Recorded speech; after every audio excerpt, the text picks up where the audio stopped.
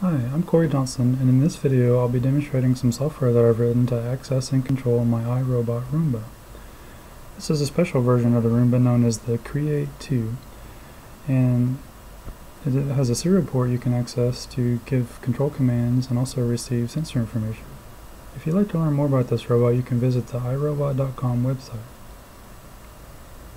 The most important resource you'll find there is the protocol document, which can be seen here.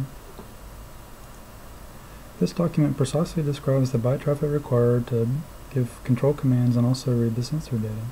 For example, in the bottom of the document we can see a synopsis here of the available information, which includes wall sensors, rangefinders, battery voltage and current, motor encoders, and many other items. Let's take a look. On the left hand side of the screen we have a live video of the robot, and on the right hand side is my dashboard application. This application is written in C++ and it uses the Qt framework for the GUI.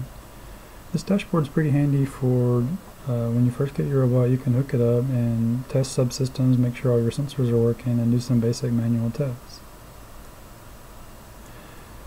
As you can see here, we have a data link panel, and this is showing the number of packets that have been received from the robot, and also the number of packets have been sent to it.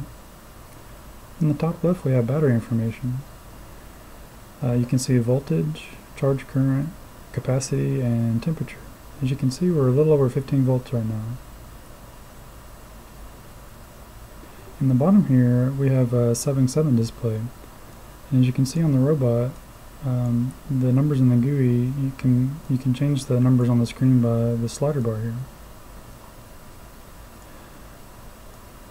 Also, the robot has the capability to make music, and it can play tones from a little speaker that's on the side. And I'll demonstrate 4 songs that are loaded up for you.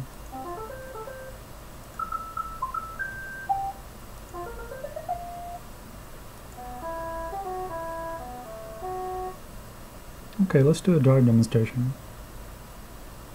I'm going to take a left-hand turn and drive the robot into the wall. You're going to be able to see the wall sensors activate, and also here on the motor current, I'm going to stall it out and we can watch that data as well.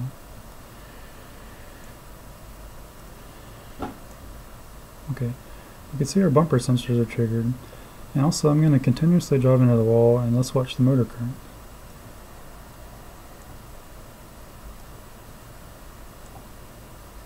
Also, as we can see as we drive around, that our encoder data is changing. This would be handy for odometry. Okay, for the next part of the demonstration, I'm going to set the robot on a box so we can play with the cliff sensors and the range sensor.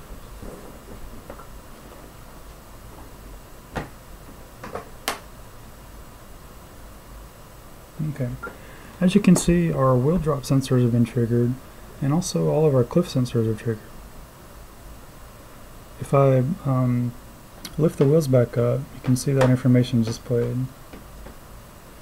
Also, I'm going to move my hand underneath the front bumper of the robot across all these sensors, and you'll get to see each one of these be triggered.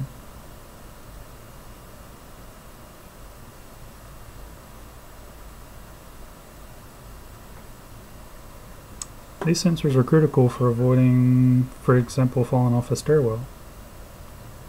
This information here on this panel is the range data. And all along the front bumper here, there's different sensors that allow the robot to detect distance. I'm going to move my hand across the front lens, and as I progress across, you can see all this information change.